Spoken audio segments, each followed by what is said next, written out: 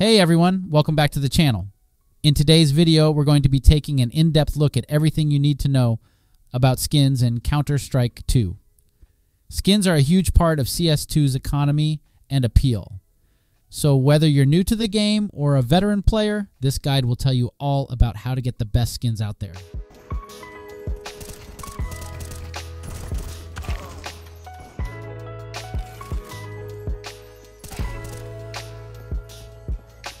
Counter-Strike 2 skins are cosmetic finishes that change the appearance of your weapons in-game. Skins come in different rarity levels, with the rarest being things like the AWP Medusa or M4A1-S Printstream. There are hundreds of skins across all weapons, ranging from basic camo finishes to intricate designs and patterns.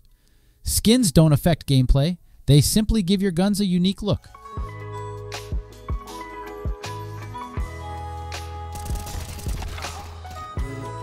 There are a few main ways to get skins in CS2. The most direct way is to purchase them on the Steam Community Marketplace. Here you can buy skins from other players using real money. The other option is to earn skins from random drops just by playing the game. You'll occasionally get free skin drops at the end of matches. This is random though, so expect mostly cheap common skins. Finally, you can get skins from unlocking in-game cases using case keys. Cases contain a random skin of varying rarity.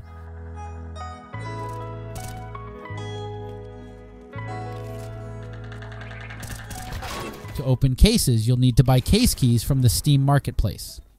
Keys can then be used to unlock cases in your CS2 inventory. When you right-click a case and select Unlock Container, you'll be prompted to use a key which will then randomly generate a skin. The type of key needed depends on the case. So for example, to open Horizon cases, you'll need Horizon case keys. Opening cases is like a slot machine. You never know what you'll get.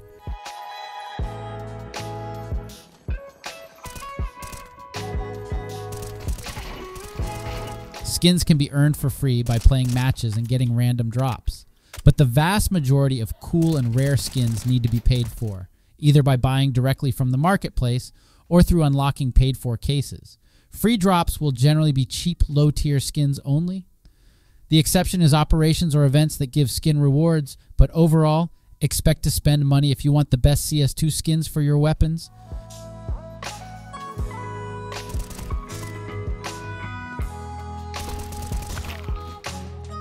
Cases can randomly drop by playing matches, just like skins. But again, this is rare, so buying cases directly from other players is the best way to build an inventory of cases to open. Prices vary based on the case. Older cases with rare skins tend to cost more. Operations also grant cases sometimes through mission rewards. And you can get exclusive cases by buying viewer passes for majors and completing pick'em challenges. And that covers everything you need to know about getting skins in CS2. Let me know what your favorite skins are down below, and make sure to drop a sub for more CS2 content. I'll see you next time.